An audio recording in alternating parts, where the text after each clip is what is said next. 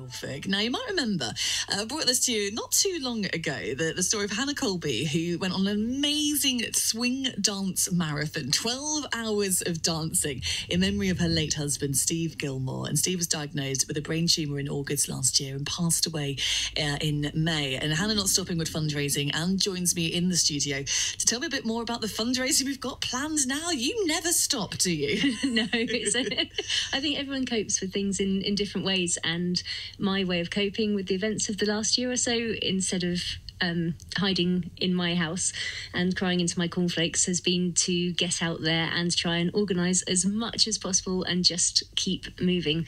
And I don't see that changing over the course of the next few months at all. Oh, amazing, and particularly with brain tumour research as well. I mean, it's some of the stats around this are so scary, aren't there? I know sort of brain tumours kill more children and adults under the age of 40 than any other cancer, and actually sort of the amount of work they do to raise awareness of this. I know they're incredibly important to you, aren't they? Yes, I mean, it has been good in recent times to see more discussion around the subjects of brain tumour research. I mean, the obvious case is Tom Parker.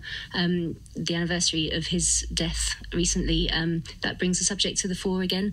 Also, EastEnders have been running a storyline, Lola Pierce, where she's been diagnosed with a brain tumour.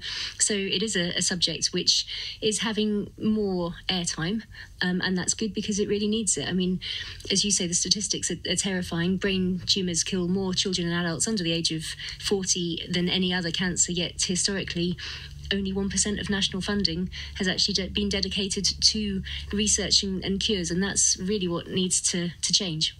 And I mean, Steve must be so proud of you. I mean, we've had the swing dance marathon and now a new fundraiser as well. And I think you're right. I think sometimes in just those moments where it feels like there is no hope and it's sad, to actually, find the strength to turn that around and turn it into something positive and bring so many amazing people around you as well. I mean, I imagine that support around you has really helped you through this. Oh, absolutely. There is. I cannot take credit at all for any of this because I wouldn't be doing it without the people around me. I mean, the ones that spring to mind, obviously Steve's parents, Steve's brother, Martin, Adam and Mark. The four of us have formed what we call the table legs, which is really about sharing the weight between us and supporting each other. I think that's a lovely analogy. Again, I can't take credit. I think it was Adam that came up with it. But between us, we have been discussing ways that we can raise awareness, raise funds for brain tumour research, and they have really helped me stay positive and look to the future and what we can do to make a difference. So the next opportunity then, so we've done swing dancing and I mean that looked great fun. So what have we got this time? I mean, can anyone join in on this one?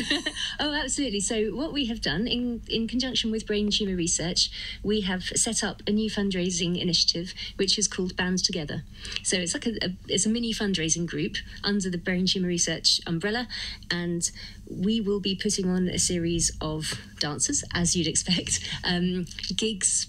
Steve was in 3 bands, which is why the Band Together logo is his drum kit, and the name is as it is.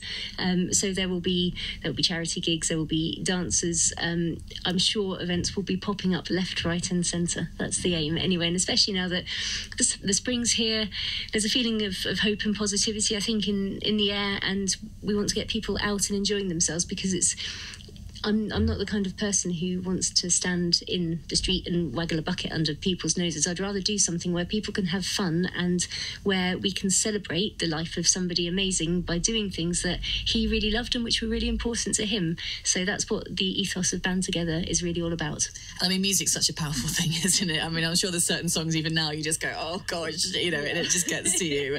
But sort of be able to bring that music in and always create that safe space with you, your friends, your family, and then sort of also bring other people in that are affected by this, or just to raise awareness and get people down for a good time. I mean, music has a wonderful sense of community, doesn't it? You do feel things when music's on, but it also has this wonderful healing power at the same time. Yes, music has such a resonance, just as powerful as smell, actually, isn't it? It's one of those senses that you just have to hear something and you're back there straight away. And for me, I mean, Steve loved 80s music. His band, The Aviators, that he was in with Adam, his best friend, and Martin, they were brilliant, playing with flashing drumsticks and loads of polyester sailor hats, you name it, they did it.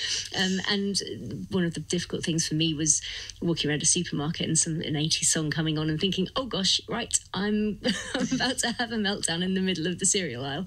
And it happened a couple of times. But it's those firsts, really, isn't it? When you hear a song and think, oh, but the idea for me is to turn that around and actually to get to the stage where I can listen to those songs and enjoy them and celebrate them and remember how amazing Steve was. And it's actually been really lovely because the Aviators are back with a bang. They have a guy called Italo who is a brilliant drummer, totally different to Steve, because Steve was irreplaceable, but Italo has his own unique style and brilliance and a smile that just covers his whole face. And they've started gigging again, and that has been really, really good to see. And I think that's part of the healing process that you've been talking about, just playing those songs and instead of feeling the sadness, just feeling a different type of emotion, a celebration. Yeah, and of course we must talk about the wonderful hat you've brought in as well, because I know there's Wear a Hat Day coming up as well. Well, yes, Wear a Hat Day was last Friday, the 31st of March. It's an annual event, so don't worry, you're off the hook now. I had so many hats to pick from as well. This one was bought especially for the occasion. And I put out a call to my friends on social media to say, please, even if you can't afford to donate because times are tough for everybody at the moment, but please just put on a hat, tag it Wear a Hat Day for Brain Tumour Research. And it was absolutely wonderful to see some of the hats that came out. And it's, again, going back to the subject of support, obviously there's a very close group that are always there, but just to know that in the wider community there are so many people who are keen to remember Steve, who are keen to keep his memory alive and also support me. That's really what keeps me going. So to everyone who put a hat on last Friday and took a selfie and did a dance and just walking along with their dogs, thank you so much. It meant the absolute world. Oh, I bet. Well, I'm still going to join in anyway. I'll blame the clocks changing. But like, oh yeah, I just got the wrong week. That's why. I shall look forward to seeing the photos. I think I've got so many good hats as well I could choose from. Oh, I mean, I think I've got a rainbow squid hat somewhere in the loft. Well, then no excuse then. So, I mean, when it comes to challenges then, so, I mean, anything else in the pipeline? Are you working on any more? There will definitely be another 12-hour swing dance for sure, because the reaction that we got after that was brilliant. Whether I do the sponsored dancing for the whole 12 hours again or not, I'm not sure. I think that box has possibly been ticked, but there will certainly be that event again. And again, we'd like to encourage everyone to come along and have a go at swing dancing if you've never done it. And all I can say for the rest of it is watch this space ... little smiley face. Oh, and I mean, you're absolutely incredible and just so well dressed as well. You put me to shame today. And with the hat as well, complimenting it. I bet, you know, when you have to sort of try and set a world record for something, you just sort of add more details on. We should do the sort of the swing-a-thon of people wearing hats, because I bet that hasn't been taken yet. I like the way you think. That's going straight into the mental filing system of things to do in the future. Yep. The world record of most number of people swing dancing while wearing hats. That's a very niche record. Guaranteed that has not been taken. I'm going to search it just in case. Don't do it in the meantime, for goodness sake.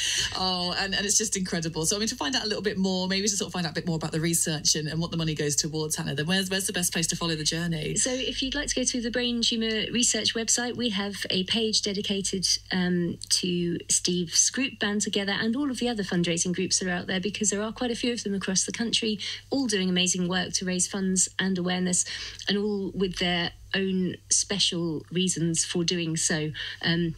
The statistic, again, 1 in 3 people know someone who has been affected by a brain tumour, and that's a really shocking statistic, given how little it's discussed. So again, I would urge everybody, please, to go have a read up, visit the Brain Tumour Research site, have a look at Band Together, see why we're doing what we're doing, find out just how wonderful Steve was. Don't take my word for it. Just go and read for yourself, and really take this charity to heart, please, and support them where you can. Oh, Hannah, well, it's only all the love in the world. It's lovely to catch up again. Can't wait for the next challenge. But honestly, I'm, again, so grateful for the support you're getting as well, because I know it must get tough at times, but really appreciate it. Hannah Colby. The sound of Norfolk.